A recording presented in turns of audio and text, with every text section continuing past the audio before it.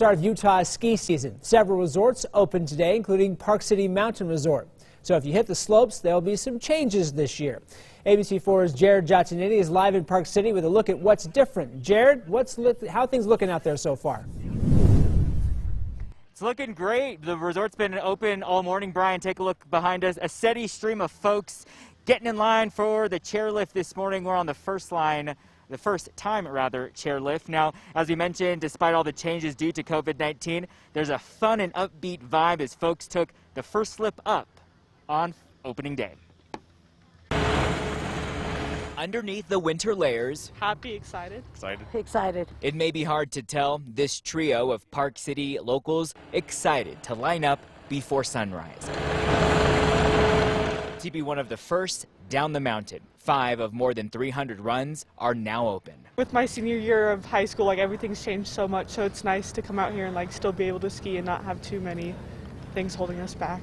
But the resort is implementing strict guidelines because of COVID-19, such as requiring reservations to monitor crowds and congestion. I didn't have any problem. I got on early and got reservations, but I've seen lots of posts of people who are very, very angry about the reservation process. There's this pent-up demand as soon as inventory is released.